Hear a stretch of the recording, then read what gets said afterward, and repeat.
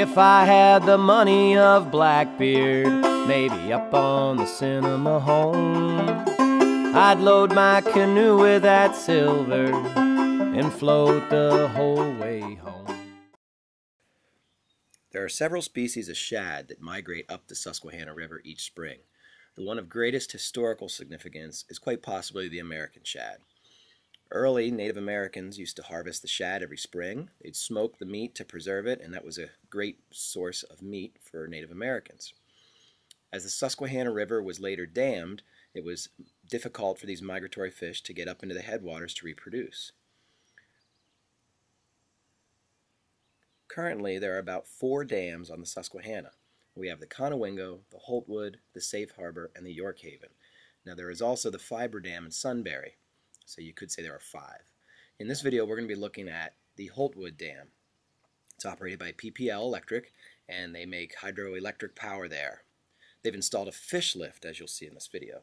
The fish swim into the fish lift, and the fish lift is then lifted up over the top of the dam, and they actually entice the fish to swim into the lift by having fresh water flowing through the base of it, and that actually attracts the fish to that location so that then they can be temporarily trapped and lifted to the top of the dam. And as you'll see here, they open the lift chute door, and the fish and all the contents inside spill out, and now they're up and over the dam.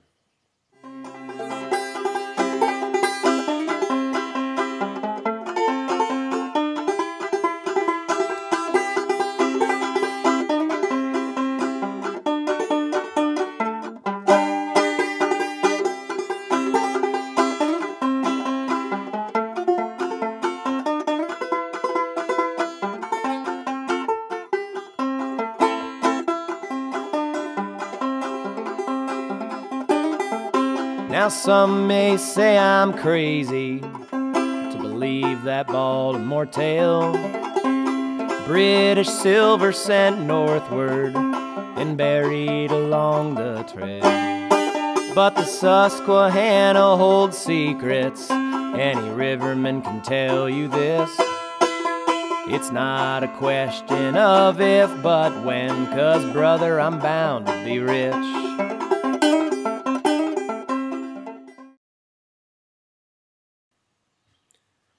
Once they come over the top of the dam, they go by what's called the counting room, or the counting window.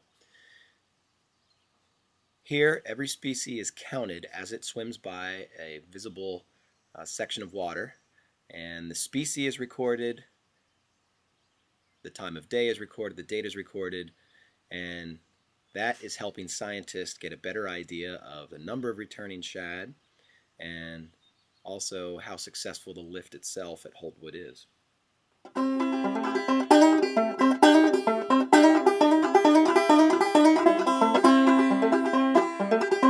If I had the money of Blackbeard, maybe up on the cinema home, I'd load my canoe with that silver and float the whole way home. I'd have to go easy at Keating, below the Moshannon Falls. Once I got to Renova, I'd have the river all to myself. I never was one for dowsing, but hey, what can it hurt? I'd trust those copper wires to lead me to pay dirt. I'd stake my claim in some holler off of the beaten path. I'd follow that feel of the captain, for I too have had a beard of black.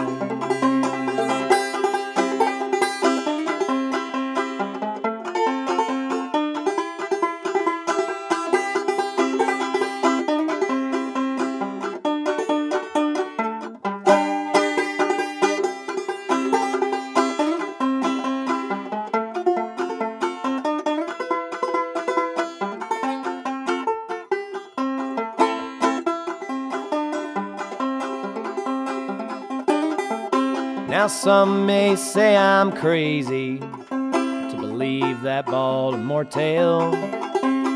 British silver sent northward and buried along the trail. But the Susquehanna holds secrets, any riverman can tell you this. It's not a question of if but when, 'cause brother, I'm bound to be rich. But hey, who am I fooling? Me and money never got along. I wouldn't know the first thing of riches or what to do with silver bullion. I'd like to think if I had it, I'd share it with all of my friends. If the silver went up the Cinnamahone, it's going downstream in the end.